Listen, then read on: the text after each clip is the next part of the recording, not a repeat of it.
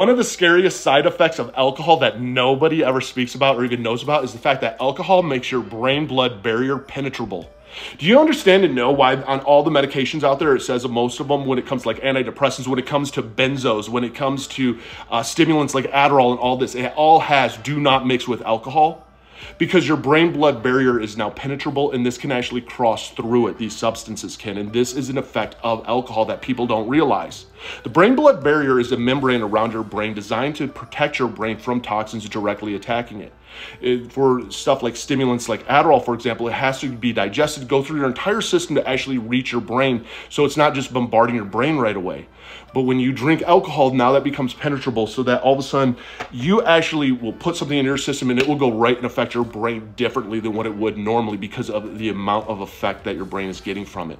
And this is one of the side effects that people don't realize. This is why if you are on ADHD meds, alcohol isn't affecting you like it does normal people. This is why a lot of times people who are addicts are mixing different substances. Alcohol doesn't feel like it's affecting you out of all these different substances, but you feel this high is different.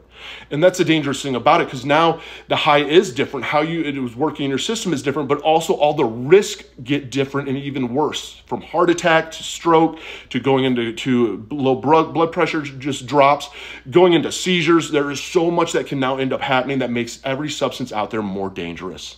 And that's why I share for educational purposes only. There is nothing glamorous about drugs. There's nothing glamorous about getting high other than the fact that you destroy your life, you hurt people around you, you cause a lot of trauma, and you literally lose life. That's what it does. It sucks your life from you, your soul from you. 7/25/17 is my sobriety date. It is one day at a time. It is fighting forward every single day. And for the one that's doing it, I am proud of you. Find what works for you, whether it's inpatient rehab, outpatient rehab, treatment centers, therapy, therapists, whatever it is. There's AA, there's NA, there's no right or wrong way to get sober. It's your way to get sober.